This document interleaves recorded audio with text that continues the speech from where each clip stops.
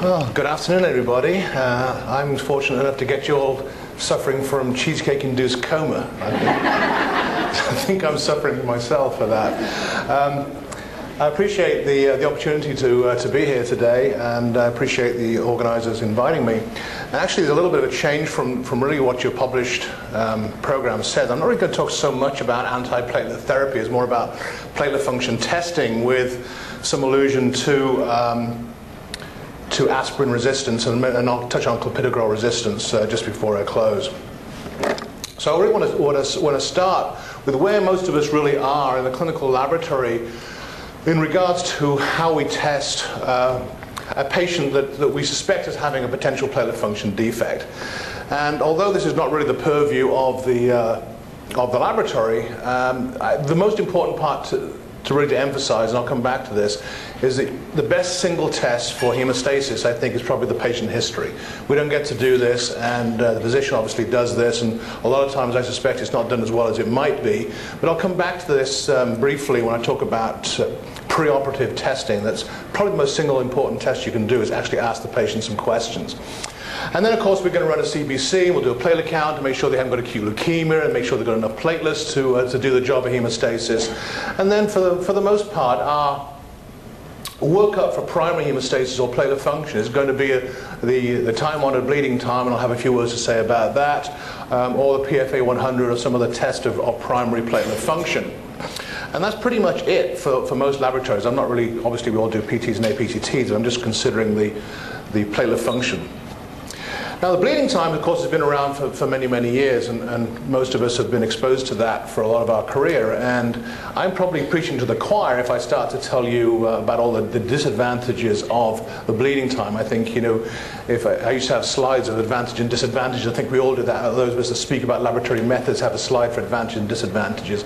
There really isn't a slide for advantages of the bleeding time, I suspect. So we'll just talk about the downsides of that test briefly as a segue into some other methodologies. Well, traditionally we've used the bleeding time, as you can see on this slide. We've used it as a screening test for both congenital and acquired platelet dysfunction.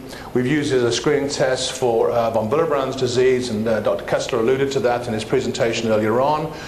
We use it also, particularly from surgeons and anesthesiologists, as a way of trying to screen out those that have recently ingested aspirin or similar antiplatelet medications that might be not desirable for whatever procedure the patient's about to have. But 95%, in actual fact, of the nation's bleeding times historically have been done for the purpose of preoperative risk assessment. And way back, I think, in 1990, is a huge paper published by Rogers and Levin, which really synthesized all the published data on the clinical value of the bleeding time, particularly as it relates to preoperative risk assessment. And that paper really didn't receive an awful lot of airtime, possibly because it was 120 pages long and mainly comprised of large tables. And so it wasn't really bedtime reading for anybody unless you really want to induce sleep. So that paper went largely, I think, unnoticed by the hematology community. And it wasn't really until 8 years later when CAP and ASCP brought together a position statement, which was published, I think, quite smartly in a surgical journal, and really synthesized the major conclusions from that Rogers and Levin's paper. And you see those conclusions on your slide here. And they are really, in the absence of a positive clinical history for bleeding, the bleeding time does not predict bleeding associated with surgery. In fact, the biggest factor that affects bleeding in surgery is the surgeon himself, the surgical technique.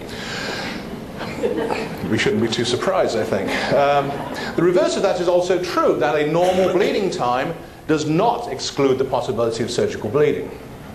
And finally, the bleeding time doesn't really identify those individuals who have recently ingested drugs which are known to interfere with platelet function.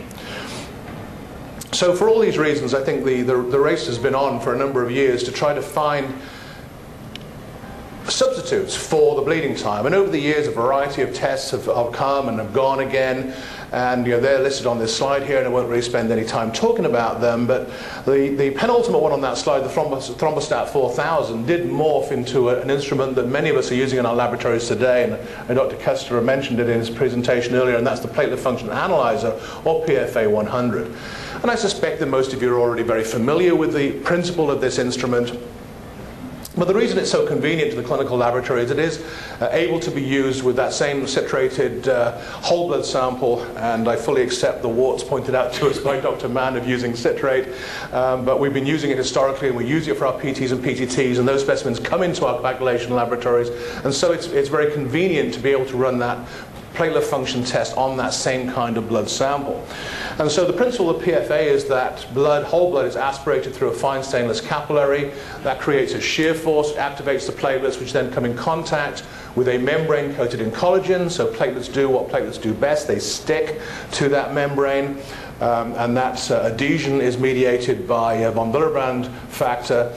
And the membrane also contains one or two aggregating agents, either epinephrine or ADP. And so following on adhesion, you get platelet aggregation, and ultimately the hole or aperture in that membrane is sealed by a platelet plug, and the flow through this system ceases, and the time taken to achieve a cessation of flow is called the closure time, and that's the value reported from this instrument in seconds.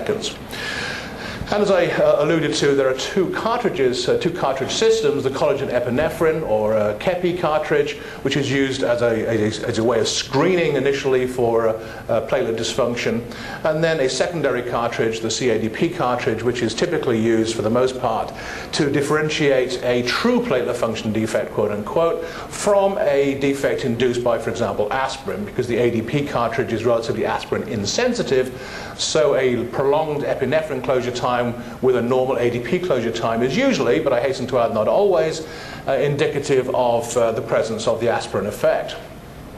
Oops.